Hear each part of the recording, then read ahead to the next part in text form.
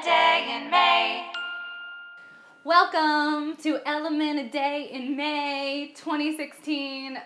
Today's element, our very first, is cadmium. And that is because cadmium made me think of Cadbury eggs, and today is Greek Easter. Christos Anesti, Alithos Anesti. Since there is no immediate connection between cadmium and Cadbury eggs, I had to find one. Turns out cadmium is used in the pigment cadmium yellow, which Vincent van Gogh used in his painting Flowers in Vase. Van Gogh also painted the beloved Field with Two Rabbits. Hold on to that one.